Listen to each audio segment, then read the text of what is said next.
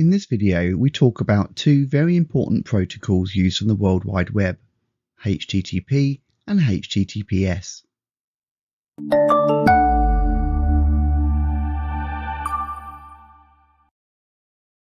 So before we go into these two protocols, let's actually discuss what exactly a protocol is.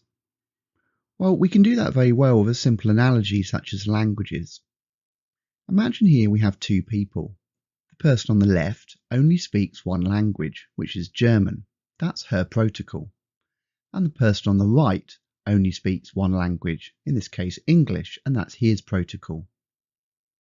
As these are the only protocols they understand, and they're different, the two people are effectively unable to communicate.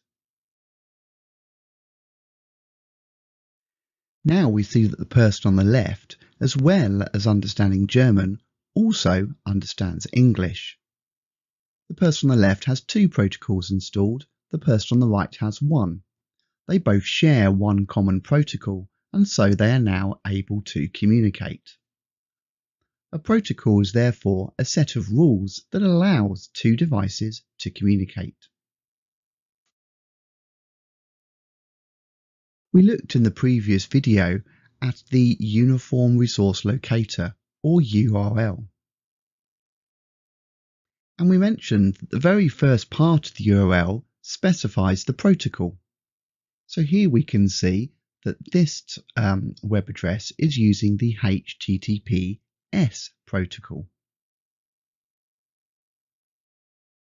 The Hypertext Transfer Protocol, HTTP, is a way for a client and a server to send and receive requests and deliver HTML web pages.